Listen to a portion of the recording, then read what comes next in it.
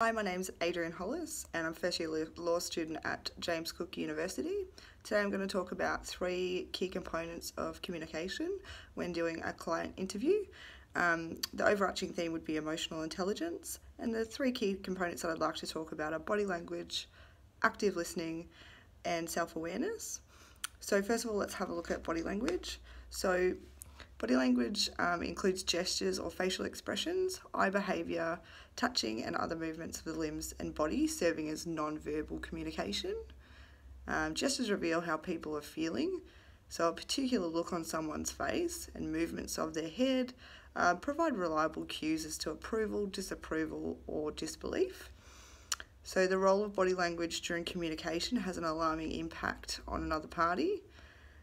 The conducted study that I've put the chart up for, it says only 7% of the information that humans transmit to others is the language that we actually use, the words that we speak. 38% of it is how we speak, so the tone that we use, and then 55% is through the body language or posture. It's therefore pretty obvious that body language is probably our biggest communication tool and probably one of our most important.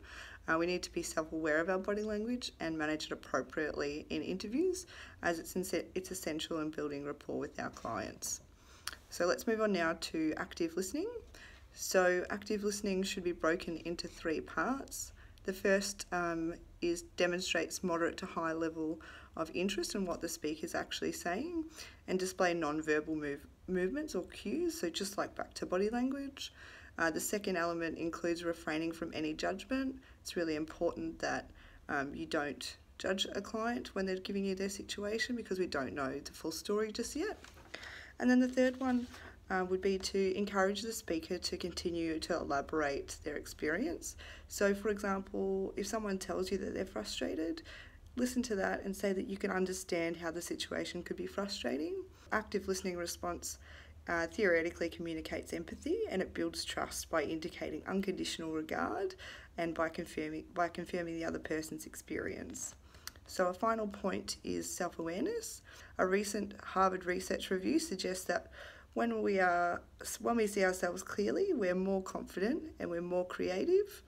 We make sounder decisions and we build stronger relationships, and we also communicate more effectively. So the study conducted showed that there were 2 main types of self-awareness. The first being internal, so how we view ourselves personally, and then the second being external, so how we think other people view us. So the chart I've put up here indicates the differences between the 2 and what kind of person this makes us. So based on Tasha Urich's research, which is the one I've just displayed, it's clear being self-aware is a critical component of our communication skills as lawyers, and what we think and what we can all do to continue to work on and develop ourselves in our self-awareness. So in conclusion, all the research I've done has indicated that it's important to have a high level of emotional intelligence quotient, or a high EIQ. And the benefit of this is being aware of our actions and how they can influence others and make others feel. Thanks so much for listening.